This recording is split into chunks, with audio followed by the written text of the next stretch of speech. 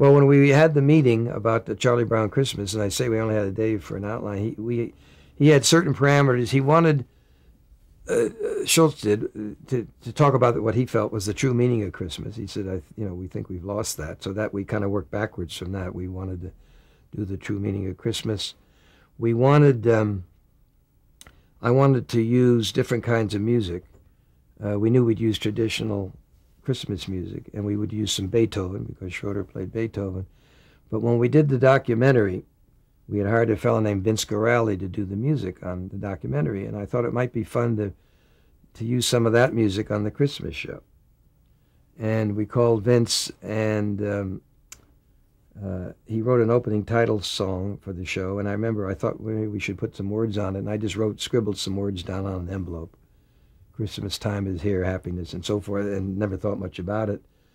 And so the music became a mix of and I think the music was critical to its acceptance. And we thought of different elements about the Christmas tree and so forth and put it all down in the outline. And the outline pretty much is the way the show eventually evolved.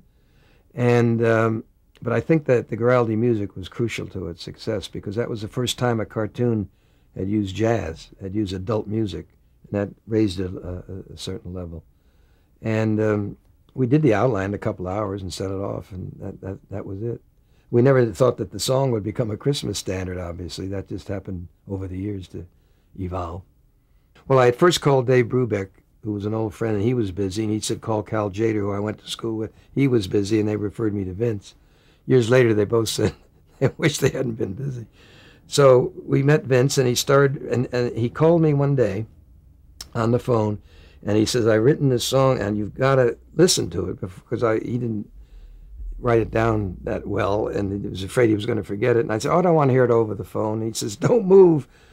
And he played Linus and Lucy for the first time, and it was just something went off in my head that this was going to be very meaningful to us in some way. I wasn't quite sure, which way. And that became our theme song. And then all the jazz he wrote after that for the Christmas show and everything else, he did 17 shows for us.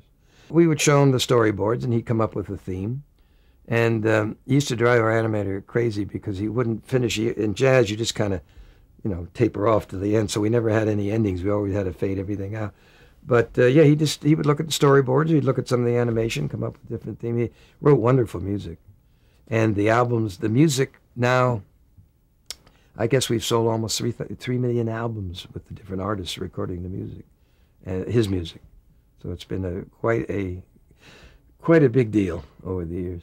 How would you describe that musical style that was used in the series? Just jazz, straight jazz. He never gave me any other appellation for it. Just jazz, and we usually did it with a trio, sometimes with a quartet, and it just seemed to fit the characters. And as I say, it was probably, and Schultz felt the same thing. This was one of the really critical elements to its success.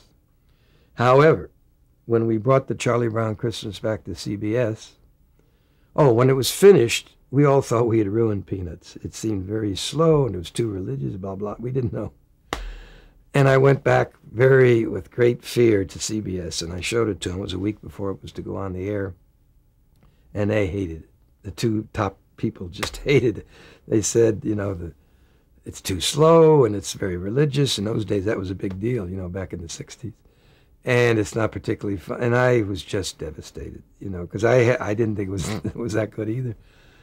And the head guy there said, well, we're going to have to run it as scheduled, but unfortunately, there probably aren't going to be any more. And then they said, there's a guy from Time Magazine downstairs that wants to look at it. And they said, but we don't dare show it to him. We don't like it. I said, well, it's going to be worse if you don't show it to him. So we go down, and there's a fella in there and me, and we sit and we watch it, and he doesn't say a word, and he gets up and leaves. So I come home absolutely with my tail between my legs, and I figure we are doomed. Day before the show, Time Magazine comes out, and this fella wrote the most glowing review you could imagine. Said it should run forever, which shocked all of us. Then it goes on the air and gets like a 45 share, and in those days there were only 3 networks. I think we had half the United States tune in who had television. And that Monday the CBS fella called up and he said, well, we're going to buy four more Charlie Brown shows, but I wanted you to know that my aunt in New Jersey didn't like it either. That was his justification. Who was that?